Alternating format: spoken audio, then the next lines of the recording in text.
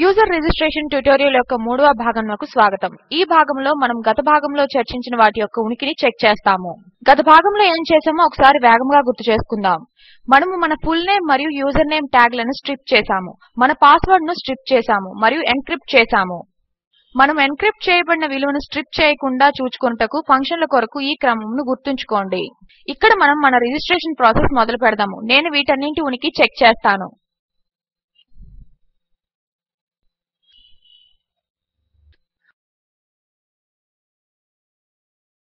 ఆ పని చేసే ముందు నేను డేట్ సెట్ చేస్తాను. ఇప్పుడు ఇది డేట్ ఫంక్షన్ ఉపయోగిస్తోంది.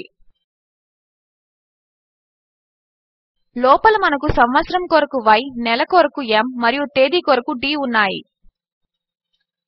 4 అంకెల సంవత్సరమునకు క్యాపిటల్ Y ఉపయోగించాలి.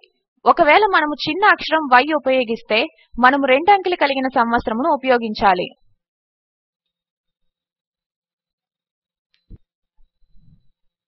కాబట్టి ఈ సమయంలో నా డేటాబేస్ లో ముందుగా సంవత్సరం ఉంది, తర్వాత నెల మరియు ఆ తర్వాత రోజు ఉన్నాయి. ఇవి హైఫన్లచే వేరు చేయబడ్డాయి.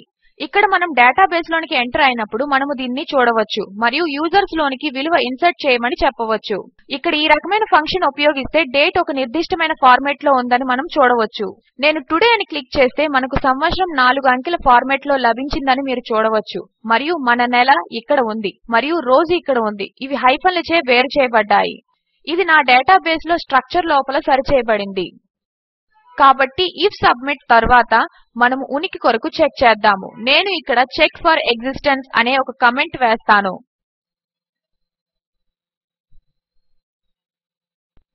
ఇప్పుడు ఇది నిజంగా చాలా సులభము. మనము ఇక్కడ చేయవలసింది ఇఫ్ స్టేట్మెంట్ మరియు దాని తర్వాత ఒక బ్లాక్ కోడ్ చెప్పడము. ఇక్కడ condition if full name, user name, password and repeat password exist అని ఉంటుంది. ఇక్కడ మనకు రుజువు ఉంది. మనము ఇఫ్ యూజర్ నేమ్ అని అంటాము మరియు దాని తర్వాత ఎండ్ మరియు డబుల్ యాంపర్సాండ్ సింబల్. తరువాత మనం పాస్వర్డ్ అని అంటాము మరియు తరువాత మనం ఇలా అంటాము.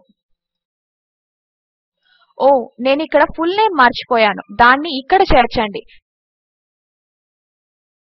డబుల్ యాంపర్సాండ్ సింబల్ తో వీటిని వేరు చేయండి.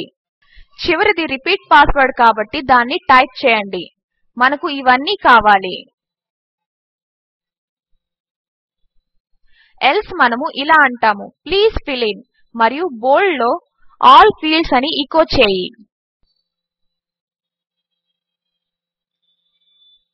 దాని తరువాత మనము ఒక పారాగ్రాఫ్ బ్రేక్ వేస్తాము.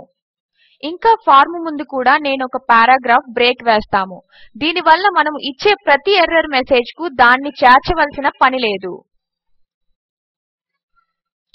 దానిని ప్రయత్నించండి. నేను నా రిజిస్టర్ పేజ్ కు వెనక్కు వెళ్తాను. అది అక్కడ ఉంది. రిజిస్టర్ పై క్లిక్ చేద్దాము. దయచేసి అన్ని ఫీల్డ్స్ ఫిల్ చేయండి. ఇక్కడ మనము ఒక జత ఫీల్డ్స్ నింపుదాము. మన పాస్వర్డ్లలో ఒక దాన్ని ఎంచుకుందాము. మనము మన పాస్వర్డ్ రిపీట్ చేయము. రిజిస్టర్ అని క్లిక్ చేయండి. ఓ, రిపీట్ పాస్వర్డ్. Repeat password.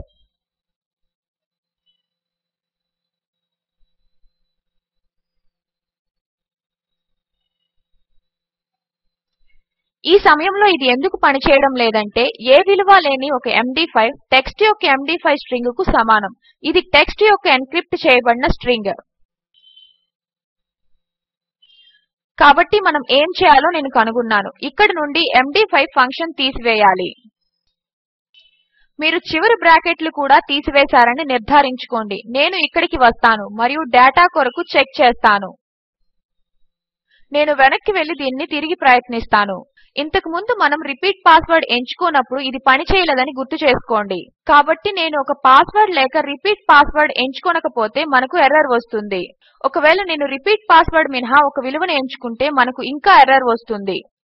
అది సమస్య. మనం ఇలా అనాలి, ఇఫ్ ఎవ్రీథింగ్ ఎగ్జిస్ట్. అప్పుడు మనము మన పాస్వర్డ్ మరియు రిపీట్ పాస్వర్డ్ ను మార్చుకోవచ్చు.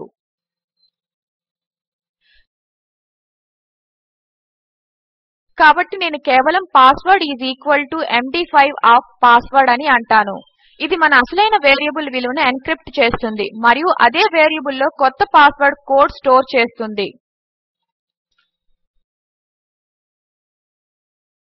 ఇంకా మనం ఇలా కూడా అనాలి, repeat password equals MD five and repeat password.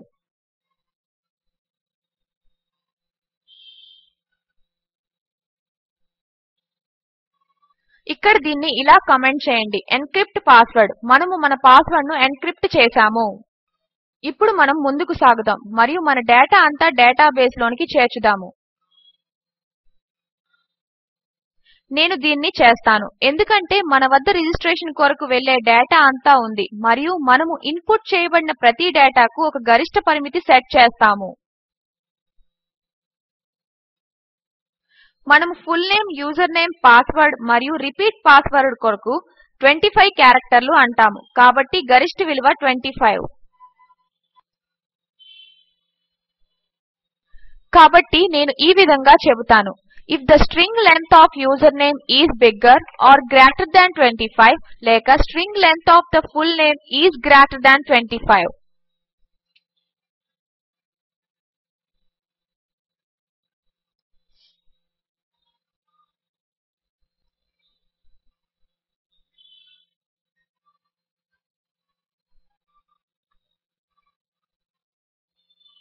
వీటిని ఒక్కొక్కటిగా చూద్దాము మరియు if the length of your user name or full name is two long అని అందాము. దీనిని నేను సరిగ్గా చెబుతాను. వీటిలో ప్రతిదాని విలువ 25 కంటే పెద్దదిగా ఉంటే లేక 25 కంటే ఎక్కువ అయితే మనము ఈ విలువలను యూజర్ నేమ్ ఆర్ నో అని చెప్పి ఎచో చేస్తాము. నేను ఇలా అంటాను, max limit for user name or full name or 25 characters. లేకపోతే నేను నా పాస్వర్డ్ లెంగ్త్ చెక్ చేయుటకు ముందుకు సాగుతాను. నేను ఇప్పుడు ఇలా చేయాలని నిర్ణయించుకున్నాను, చెక్ పాస్వర్డ్ లెంగ్త్, ఎందుకంటే దీని కొరకు నాకు ఒక నిర్దిష్టమైన చెక్ కావాలి. నేను if string length of my password is greater than 25 are string length అని అంటాను.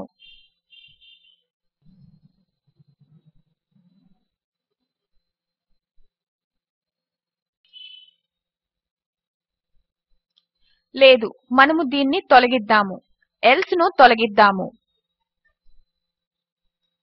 నా పాస్వర్డ్లు మ్యాచ్ అవుతాయా లేదా అని చూడడం నేను చేయవలసిన మొదటి చెక్. నేను ఇలా అంటాను, if password equals to repeat password, తరువాత ఒక పెద్ద కోడ్ బ్లాక్ వేయండి. లేకపోతే యూజర్ కు your passwords do not match అని ఎచో చేయండి, సరేనా?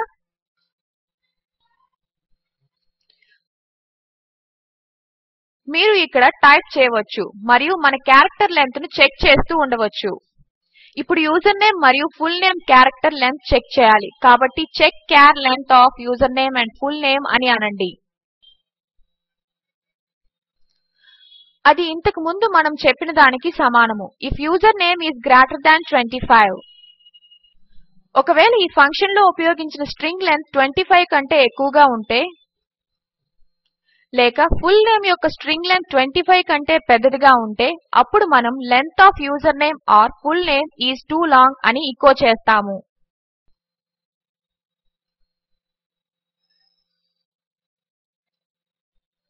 కాబట్టి దాన్ని సులభంగా ఉంచుటకు మనం ఇలా అంటాము, చెక్ పాస్వర్డ్ లెంగ్త్.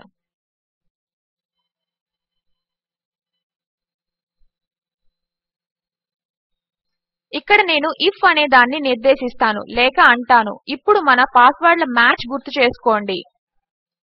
ఇప్పుడు మనము పాస్వర్డ్ వేరియబుల్స్ ఒక దానిపై చెక్ చేయవలసి ఉంటుంది.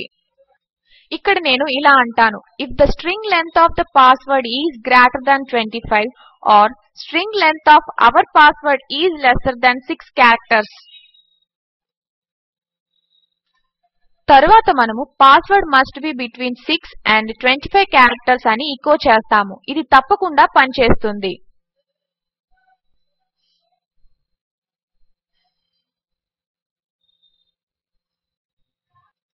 ఈ చర్చను మనము తరువాత ట్యుటోరియల్ లో కొనసాగించుదాం.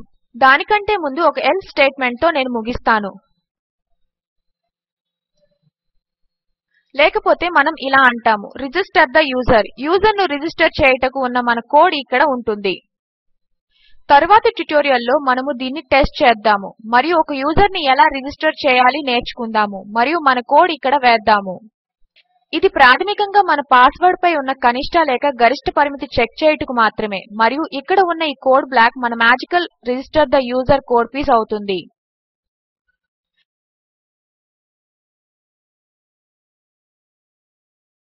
తరువాతి భాగములో కలవండి. బై. స్పోకెన్ ట్యుటోరియల్ ప్రాజెక్ట్ కొరకు డబ్బింగ్ చెప్పినవారు స్వాతి.